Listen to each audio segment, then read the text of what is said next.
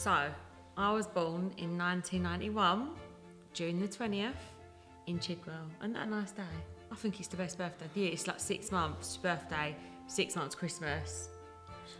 Okay, fine. I love it. I think it's the best birthday you can have. I was born in May 28th, 1992 in central London on my brother's 3rd birthday. What a Libby. My mum was in the hospital giving birth to me while my brother was celebrating his 3rd birthday party, which he said that I ruined. Yeah. As a kid, I was the best kid. I slept, I ate, there was nothing I didn't like. I loved beans on toast with cheese on top, still like that now. I was the oldest. I think I was the only child until, I think I was 4 and a half, then my sister came along, Grace. And at first, it took me a while to warm up, I'm not gonna lie. Like I did a few things, like put a blanket on over her head. That's really bad. But then, what my mum used to do is she got me a dolly.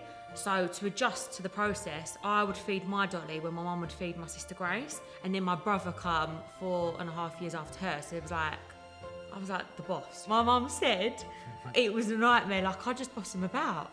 I was Spice Girls' #1 fan. I was in their fan club, I'd have their t-shirt, the DVDs, I'd everything Spice Girls. But I loved a Barbie and I loved schools. I used to play schools a lot. I did Irish dancing, I was so bad at it. Like, I was so bad. And my nan and my mum really wanted me to do Irish dancing.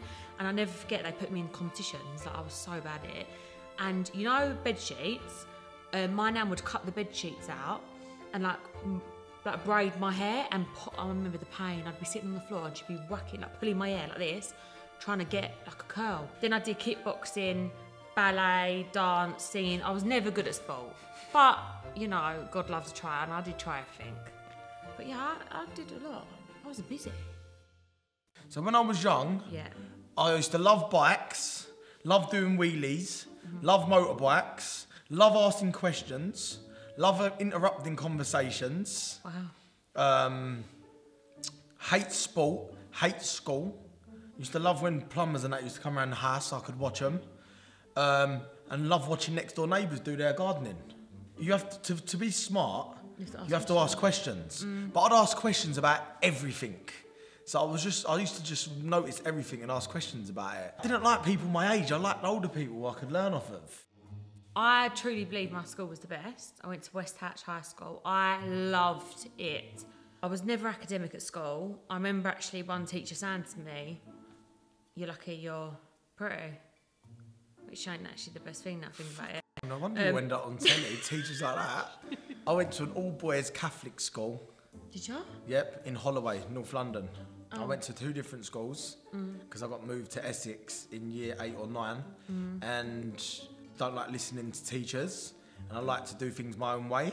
So No way. I got through school selling drinks and sweets and cookies, yeah. My dad told me when I left school that I was never going to be anyone and I was going to be skint because I never had any grades. So I told him in McDonald's car park, yeah, when he was shouting at me, that I don't need him, I will be a millionaire by the time I'm 30. Off the back of that, I got pushed into being an architect. It was the worst one you've ever met in your life because I didn't know algebra. I went to college with Charlie Sims. We both bunked college together and ended up being a bit of a down and out. And then I ended up being a labourer. And then that's where I found my hunger for money. Because I was working up the West End building houses for billionaire Russians. And then off the back of that, I enrolled into college without telling the company, and then I presented to them that I was going to be a carpenter and they paid for my college. And off the back of that, I started off 3 businesses, and then in the middle of my 4th, ended up meeting Georgia and coming on the show. I grew up wanting to be a TV presenter. And my mum and dad always said, "You're never going to be a TV presenter, you know, if you don't do grades." And then I remember when I got on TOWIE, I went to my mum and dad, But I also liked fashion. And I wanted to be into fashion. So I went to college, couldn't get into college. A bit similar story to Tommy. I had to get in through an interview, passed the interview fine, grades weren't good enough. So they let me in kind of like, all right, well, we like you, we'll let you in. Lucky for me, my Greek nan, my yaya, used to have a factory. So she was really good at making clothes. So what I used to do was I used to bunk off and go to Lakeside and get my Greek nan to make me outfits. So all my work could be amazing, but all the coursework just never added up. Anyway, they clocked on, I got told to leave. After that, I thought it was the best thing that happened, because you know, it's a waste of time if you're not enjoying it. I then interned at all the magazines. And I got a job at Fabulous magazine, and I was really impressed because I was the youngest fashion assistant that ever got employed. And then my dad bought me a shop, and then that shop led me to TOWIE, and the rest is history. Georgia actually taught me the business of fashion, of how to do the buying techniques and things like that when I first launched Mallet. Then when I got my shop, a girl called Grace rented a room off me doing teeth whitening. And you know, she was chatting to me and she was like, I'm going on this show. She went, but I really need someone to go on with me. Anyway, she was like, I've put you forward. I was thinking, for what? She went, to go on with me. Then a week later, I was on the show. The first proper scene when we met the whole cast, TOWIE held us in a pub and it was Mario's party. And then we had to walk through in front of the whole cast in Mario's party. Awful, I was so scared. I turned the show down the first 3 times. And then something happened and I got offered to do the show again. And at that time I was talking to Georgia, so I just done it. I come on Ibiza and got with Georgia straight away. When was that straight away? The first day I didn't like you. I remember calling my mum from Ibiza like, I think I'm in love. And she was like, what are you talking about? I was like, I've met this guy, he's really loud, really annoying, not my usual type. But yeah, now look at us. My TOWIE experience has been amazing. I've loved it.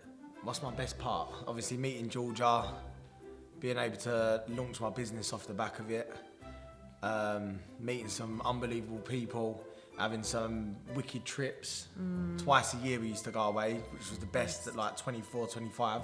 People that aren't on TOWIE, they would never understand the things we've experienced together. It is like a family. All the old cast that have left. Especially the early days, more so the early days than now. Yeah, those were the days, man. They were the days when we was much younger and we didn't care what. It was before any of us had businesses, before any of us even had our own houses. We all lived at home with our mum and dads. It didn't matter what happened. No. So it was all about just having a good time and falling out of each other. When I look back now on the original, there was a picture of us, all us girls walking through like in Marbella. We've all got this bond that we can't describe. We've got it. We've all experienced things together that we can't write. I'm excited for the new chapter though, and I feel like, yeah, it's like a new life, isn't it?